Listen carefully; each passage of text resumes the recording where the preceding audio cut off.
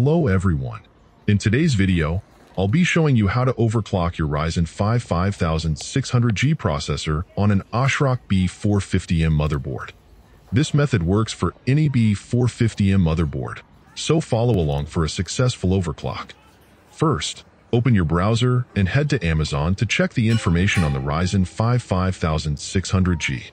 Here, you'll see that the base clock is 3.9 GHz and the max boost clock is 4.4 GHz. So, let's get started. First, restart your PC. During the boot up process, press the delete key on your keyboard to access the BIOS. Now that we're inside the BIOS of the ASRock B450M, go to the OC Tweaker section and click on it. Next, find the CPU frequency and voltage change option. Click on it, and you'll see options like Auto and Manual. Select Manual.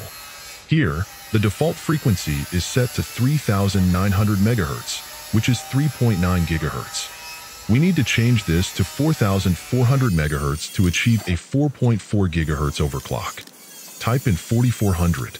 After entering the new value, save the changes and exit the BIOS.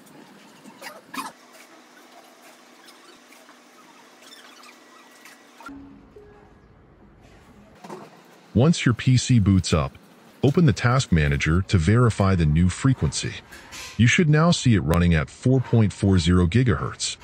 And that's it. We have successfully overclocked our Ryzen 5 5600G processor. If you found this video helpful, please give it a thumbs up, subscribe to the channel, and hit the bell icon for more tech tips and tutorials. Thanks for watching, and I'll see you in the next video.